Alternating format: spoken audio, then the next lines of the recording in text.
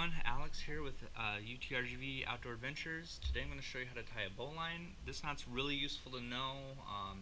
It forms a loop on the end of a rope that's not going to jam. It's real easy to tie as well as to untie when you're done with it. So first, there's a little bit of story that goes with this to make it easier. You're going to make a loop. So you've got your loop here. This is your tree coming out from the ground, and your other end, your loose end, is your rabbit. So the rabbit comes up out of the hole, he comes around the tree, and he goes back down in the hole. Pull that snug. You've got your loop. You can make this loop as big as you need to, but that knot's not going to slip. It's real secure. You can put a lot of pressure on it, and then when you're done, all you have to do, pull that down, pull it out, and you're good to go. Alright, that's it. Good luck. In this video, I'm going to show you how to tie a daisy chain. This is really useful if you have a long piece of cord that you need to store in a smaller space. So right here I have about 100 feet of paracord. I've doubled it over twice. As you can see, the two ends right here, middle's right here. How you're going to start this knot is with an overhand, which is just a simple twist, put it through, but instead of pushing the short end through, I'm going to treat all of this as one rope, and I'm going to pull the long end through and make a loop. Then you take that loop, pull the next bit through, and keep repeating this motion, pulling the next bit through, and so on, till you get to the very end. So pull through, open it up, pull it through, and you can cinch this tight. You can make these loops as big or as little as you need them to be. You work that all the way down to the end.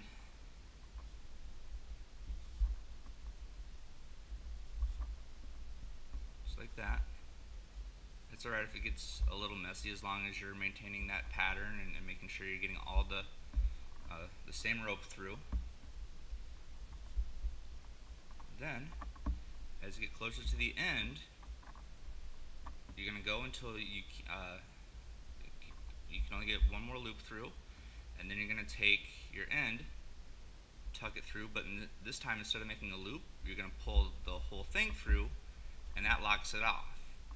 Now this cord will sit here and stay, and instead of 100 feet long, I've got about 3 or 4 feet of rope I have to deal with. But then when you're ready to use that rope again, all you have to do is undo that last tuck, pull it out, and then it all comes undone nice and neat. I hope you guys get a lot of use out of this. Good luck. I'm going to show you how to tie a taut line hitch.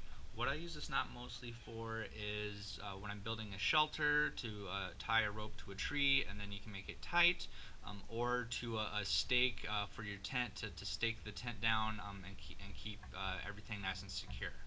So how you start this knot, you're going to wrap it around whatever object, whether it's your tree or your stake, and wrap it around. Make a loop. You're going to wrap inside your loop once, twice, and on your third wrap, instead of coming all the way through, you're going to come around the outside of your first two loops, wrap it down through that hole you just made, pull everything nice and tight, so that way, there we go, got it all snug. You can slide it to however tight you need it to be. When there's tension on it, it's not going to move, but you take that tension off and it slides, and it's real easily adjustable. Good luck. I hope you guys give it a try. Thanks. Today I'm going to show you how to tie a double fisherman's knot. This knot is really useful to securely tie two ropes together, or you can use two ends of the same rope to tie a nice big loop. So how this knot works, have your two ropes, lay them side by side like this. You're going to take one end, wrap it down around itself twice, so 1, 2, and then you're going to go up through both sides, pull that tight, make sure you have a little bit of extra tail here at the end, and you can do the same thing with the other side. Wrap it once, twice, just like that, then up through, pull it tight, pull those together, nice and strong, not going to go anywhere, and that's your knot. Good luck.